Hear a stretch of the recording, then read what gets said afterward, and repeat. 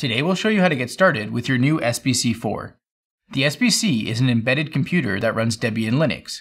You can use this to untether from your desktop or laptop and run your Phidgets programs anywhere. Let's start with what's new about the SBC4. The first thing you'll notice is that it comes with a built-in Vint hub.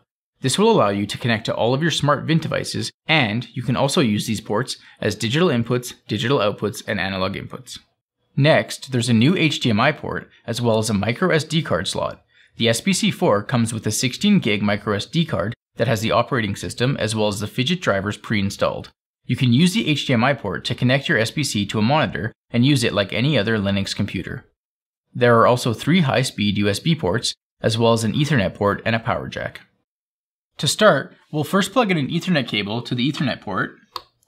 Next, we'll take one of our USB Phidgets and plug it into one of the USB ports.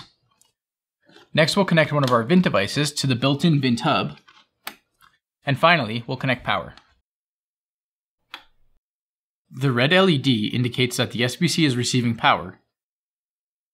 The green LED is now lit up, which indicates that the SBC has finished booting and we can start working with it. After the SBC is booted, we can look for it using the Phidget control panel.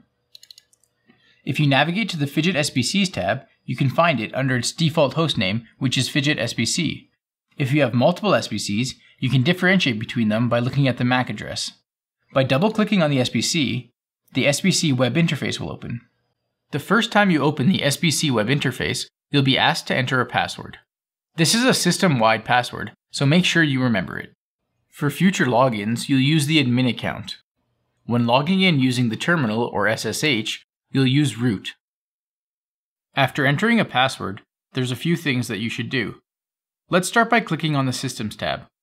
Here you can change the name of your SBC and adjust the time zone. Next, we can go to the Packages tab.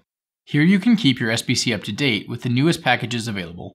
I'll make sure to include the full Debian repo and click on the Refresh Available Packages button. After refreshing your available packages, you can upgrade them by clicking on the Upgrade All Packages button. This may take a few minutes depending on your internet connection. Next, we'll go to the Network tab and then to Settings. Here you can enable SSH, which will allow you to remotely access the terminal. Finally, I'll go to the Phidgets tab and then to the Control panel. This new feature allows you to view which Phidgets are connected to your SBC. I can navigate to the Phidget I want and then double-click on it to launch an example. Here I've launched the example for the Touch Wheel Phidget and the Phidget RFID. Thanks for watching this video on the Phidget SBC4. If you have any comments, please leave them in the comment section below. For more information, please visit our website.